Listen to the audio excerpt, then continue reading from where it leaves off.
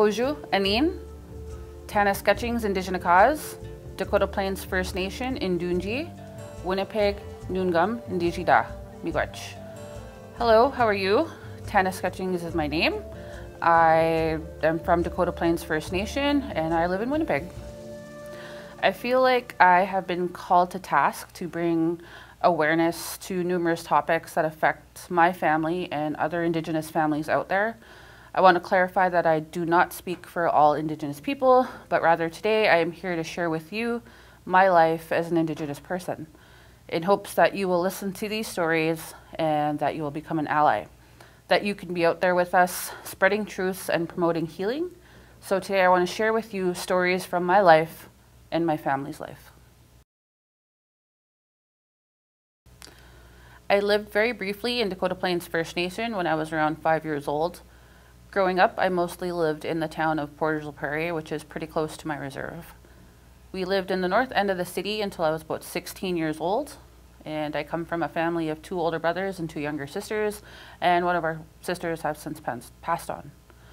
Growing up, my parents struggled with alcoholism. I'm thankful today that that is no longer a struggle for them. They live sober and they follow God. I am proud of them for finding that path, as my parents endured some pretty hard lives and went through some big traumas that some people probably wouldn't believe. But later in life, it was easy to see why they were struggling back then. Growing up, we had a loving family for sure, and most of the time things were good. I was encouraged and loved, and I thought my life was pretty normal because I didn't really know what it was supposed to be like. I grew up in a neighborhood with other kids who had families just like mine. It wasn't until I was in around grade 3 that I realized I was different. That is the age when I started to be treated differently.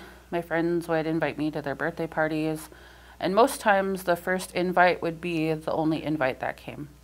Many times after the first birthday party invite, my friends were told that they weren't allowed to be my friend anymore because their parents had told them so.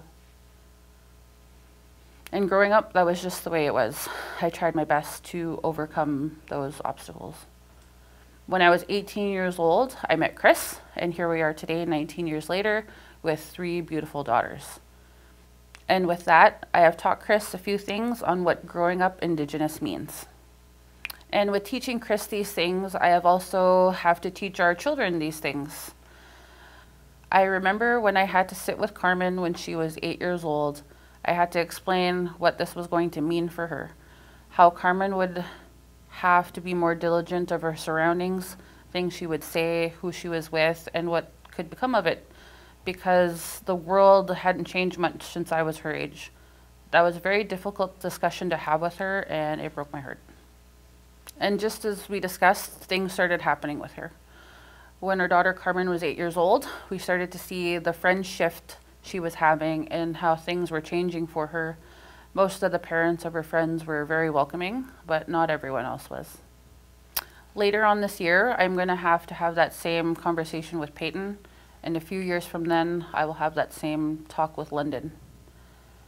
As a mother of 3 Indigenous daughters, I need to be diligent.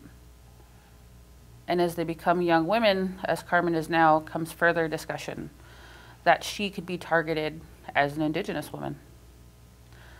Our family is aware of missing and murdered Indigenous women, girls, and Two-Spirit. We have walked the annual march in Winnipeg wearing the names of the missing and murdered. It is heartbreaking, and honestly, this topic could have its own service, but I encourage you to look into it.